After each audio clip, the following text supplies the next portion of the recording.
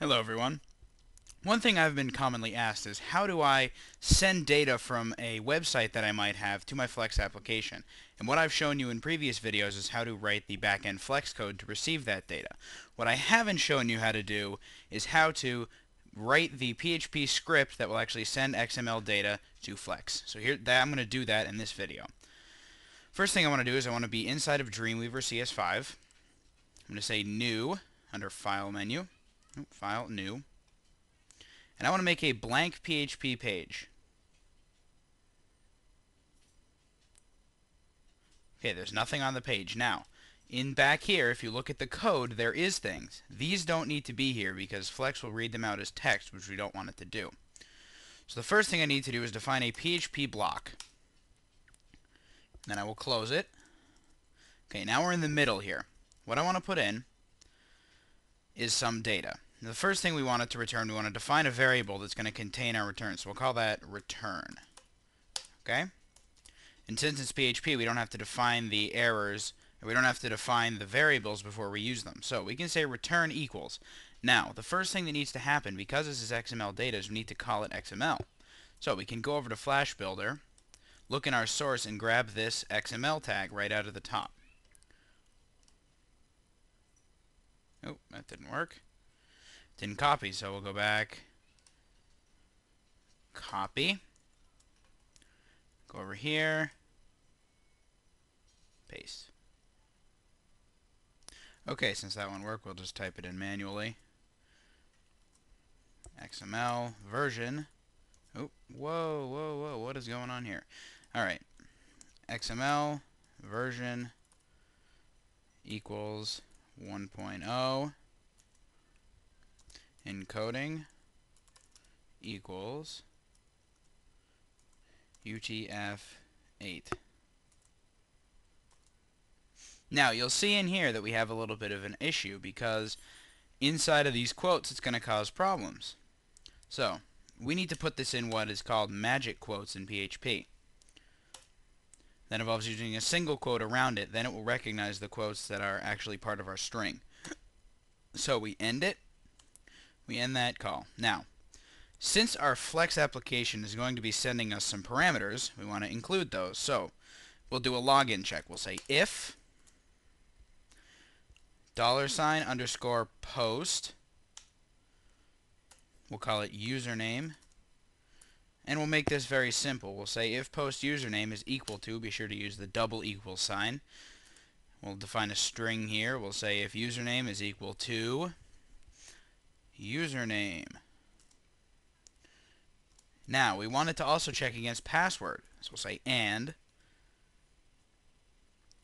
$_post password. Be sure to use the double equal sign. Is equal to password. Then we open the block. Now, what we'll do is we'll say we're going to add data to our return. So, to append data to the end of a variable in PHP, use the period equal sign. That's an operator. It's very much like the plus equals in Java. So, now we'll add some XML. We'll say result. That's our first tag. We'll put some text inside of result. And we'll end result.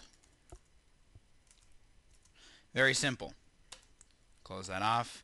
Close the if. Now we also want to put an else to say if it fails, we will append to return. Ooh, put a space there. I like to put a space there. You don't have to. It's just common conventions that I use. Result equals 0/result.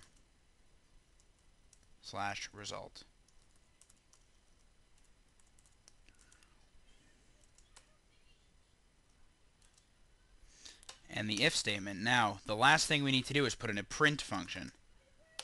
Print. Alright? So we're going to have it print our entire variable. Print result. Now that should be done. So we're going to save this. We'll call it XML return. Go to our Files panel. Connect to our site.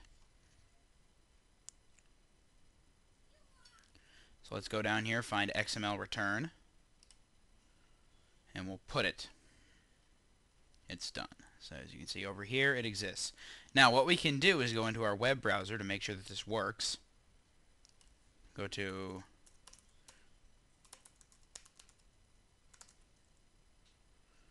going to make sure you have the www if you want to try this yourself. Now there's nothing there. Why? Well, let's look at the source of the page. Page source is blank, which means we have an error somewhere. Well, here's our error. I'm using the wrong variable. So return rather than result. Post XML return again. Hopefully that went. Put. Back to our browser. Try it again.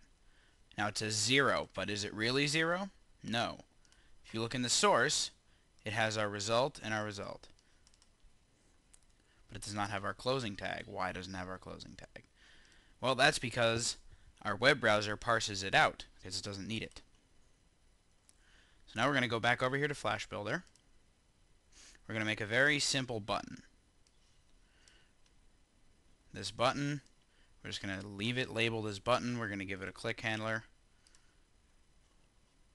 Okay, there's our click handler, and we're going to say return service.send mx controls alert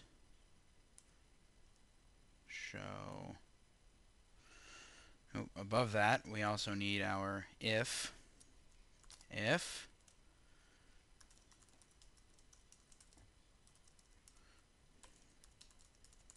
return service.last result. I spelled that wrong.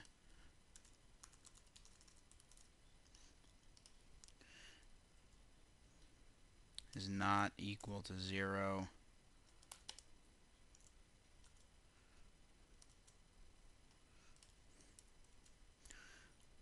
Then we'll have this do that. It will show return service dot last result dot return, or is it result? Let's look. Back over here. It's result. Dot result. Okay. Now you may get compile errors when we do this, for real, but we have to put in our HTTP service first. URL.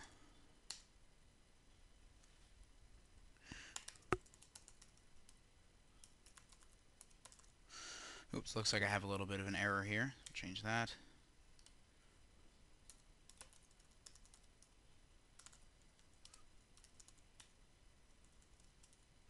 Method is post, and we'll have it show the busy cursor just for fun. And that, good. Now you notice that I haven't put in any of the fields, and that's because I don't really need to put in the fields. This is very simple, and we just want to see if it works. I have problems. Where are my problems? Well, right here. I haven't given this an ID, sorry. Oop, that was wrong. I need to give this an ID, so we'll call it ID equals return service. Now our error should go away. Project builds, we run it.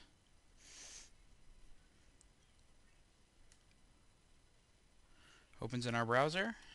Got our button, which does nothing. Why does it do nothing? Well, that's because we may not be getting a return. But in any case, you can now see how to build this very quickly. Now, what else you can do is use some of the built-in things in Dreamweaver. Under data, you can build repeat regions and everything. And the easiest way to do that is to build a repeat region on the page, copy the code that makes it repeat, and insert it up here to have it repeat data and variables. And you can also build logins doing that. You build your login form, it'll validate against a server behavior or a database or something, and you just remove the visual elements so that all it does is return things. In my next video, I think I'm going to show you how to go a little bit deeper with login validation in Flash Builder And then after that, I'll do some interactivity with InDesign. That's all for now, and I will see you later.